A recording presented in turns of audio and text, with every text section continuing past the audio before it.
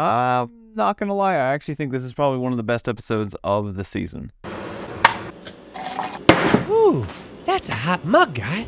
Hey guys, this is my review for episode 20 of Supernatural Season 7, The Girl with the Dungeons & Dragons Tattoo. This is the introduction of Charlie, played by Felicia Day, and she was probably one of the best parts about this show during the Carver era, I guess you would call it. Shall we play a game, bitches?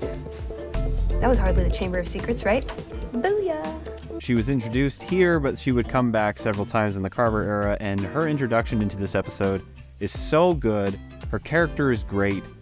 She's such a memorable, lovable, and fun character. And something else that also should be talked about before I actually get into the nitty-gritty of this episode does what others have tried to do in terms of repeating timelines. Like, remember when we watched that awful clown episode? I know some of you guys found it funny, but I thought it was shit. Remember when it was going into the future constantly, showing Sam being beaten up, and then it would jump back in time like some sort of weird, stupid 24 thing? This episode does the same thing twice, but it works perfectly both times. Admittedly, it's a little the second time, but it's because it's got you on the edge of your seat throughout this whole episode. This episode is about Charlie, who works for Dick Roman, unbeknownst to her that he is what he is, cracking Frank's drive. While she's trying to crack it, Dean and Sam find out that his drive is in fact at Roman Enterprises in the heart of the Death Star, as Dean calls it. They have to go and find it. All the while Charlie is as good as she is, she's also a bit of a recluse. She says something along the lines of, I knew who I was and I was having a problem with authority, so I had to make myself indispensable as possible.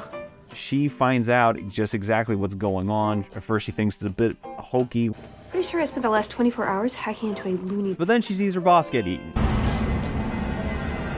If I'll say anything, that was probably the silliest part of this whole episode, is just how blatant they eat that guy. And then there's that dolly shot on her face, and you would have thought that anyone would have heard what was going on. Like, I know there's that dude mowing down, but maybe they couldn't get the angle they wanted in that garage. Maybe that might have been it. That's the only fault I have with this episode, because once the brothers introduce themselves to Charlie and they figure out what's going on, big sights, like Indiana Jones stuff, there's this really great breaking into the facility. She has this awkward hitting on moment with the guard, all the while Dean is feeding her information, which, by the way, another kind of little reference in terms of like the fanfare. Sam makes a bunch of Harry Potter references. She kicked ass. So then what are you gonna do? I'm gonna kick it in the ass. Good girl. Dean's like, oh, nerd, like, but he's going to make a pop culture reference guaranteed in the next few episodes, and then he's going to be like, whoa, what do you not understand it? I've noticed that in the last little while. But something that I actually really like about this episode is Dick. Dick is so good in this episode.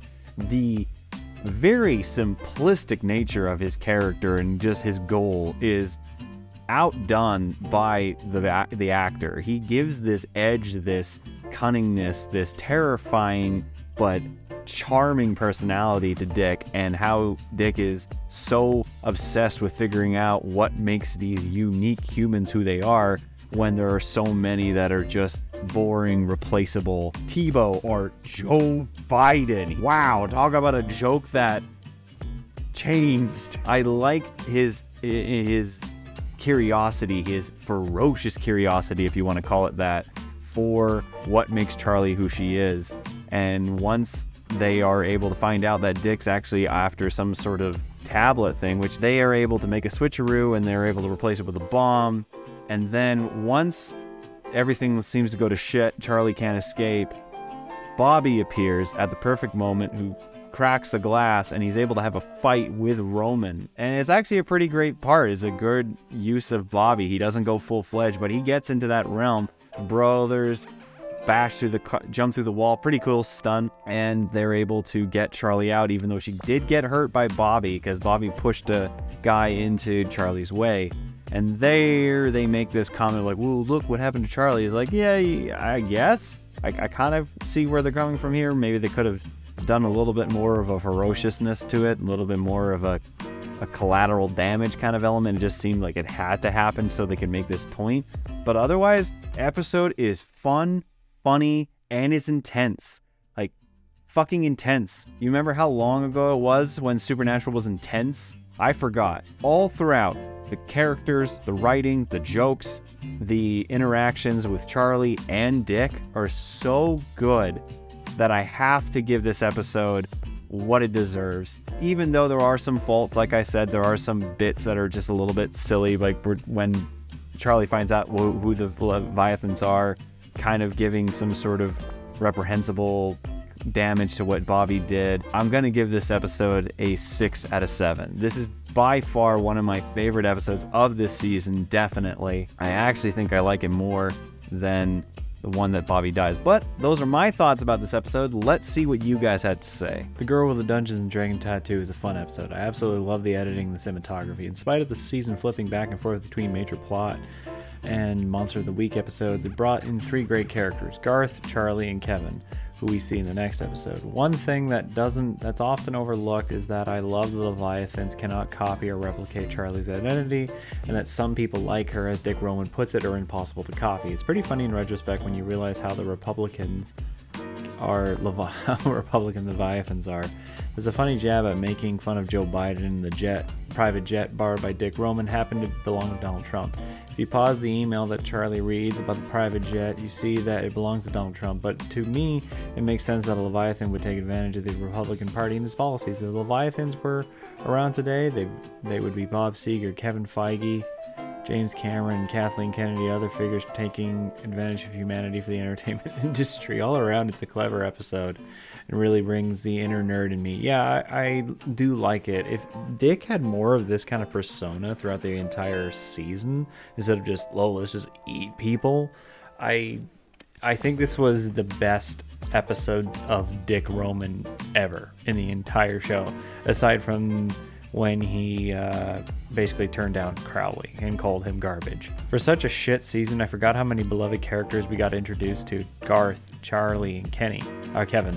This is one of the rare ones that I enjoyed, minus the double entendre Dick references. Also, I hate to say this, but the worst part of the episode for me was the actor that they had playing Dick Roman. He was so cringe-inducing. I don't know if this is how he was directed to act or he just did. The scene he had Charlie in his superior office, I rolled my eyes so hard into the back of my skull. Keep up the good work, Jeremy.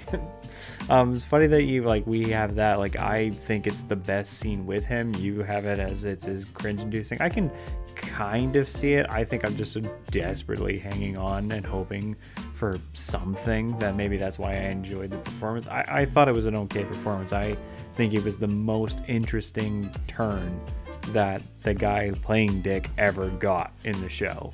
Alright guys, thank you for your comments. Now we're heading into episode 21. Reading is fundamental. All I can see from the thumbnails that Castiel is back, so let's see. We got 3 episodes left. Let's get this fucking thing over with. Anyways, hope you guys enjoyed the video. If you did, leave a like, and if you're interested in more, subscribe.